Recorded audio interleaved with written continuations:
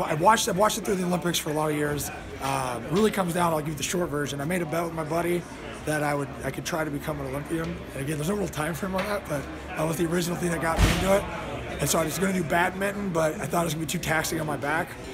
So we started doing this. One thing led to another. We got hooked up with John Benton, started curling, and to be honest, it's so much fun. It's a sport that you don't realize how fun it is by watching it until you start playing. And then I got hooked up, I got to meet all these guys and hooked up with a bunch of guys, and then you get the competitive juices going. And the cool part is everybody's super friendly and welcoming, and so now it's just become a part of the community, and we're just trying to get better and better and better. And you know, it's more of obviously we still set really lofty, attainable goals, but now it's more about just honing your craft and trying to learn from as many people as possible, and getting to kind of be in these atmospheric moments that are their kind of prime time and see how they handle it. It's pretty cool. Were you natural right away? I mean, I'm pretty much a natural at everything I do. there were some falls for sure, but I think we picked it up pretty quick. All right. Any similarities to football? No. Everybody asks that question. There's none. The only maybe balance. You know, for me, balance and flexibility was a huge part of pass rushing, but no, everything I learned in football goes the opposite in curling. What were some things that came easy to you? I think the physical aspects are easy, right?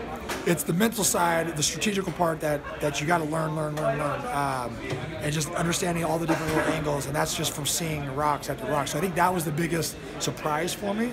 And then, you know, but the physical stuff, you know, repetition, I'm gonna master it at some point. So there aren't too many 6'6", 250-pound guys out there. What are some things that you know, maybe help you out being that size, and what are some things that make it a little bit more difficult? Well, I think leverage and flexibility and just, you know, reach as far as getting stuff out. But until they let me start pushing people around, like until I can push people down while they're going, I don't think it has that much of an advantage. All right. And what's it like to be here surrounded by Olympians and, you know, some of the... Dude, it's the coolest. It was literally an honor to be able to come up and be a part of this.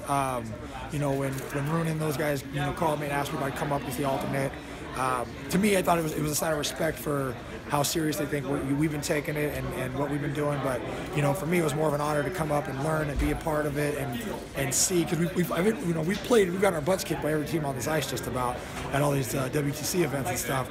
But to come into a different environment where it's game time and see the different intensity and the different focus, it's really something you pick up on and you got to hone in on. You mentioned the Olympics. Is that the ultimate goal for you in the sport?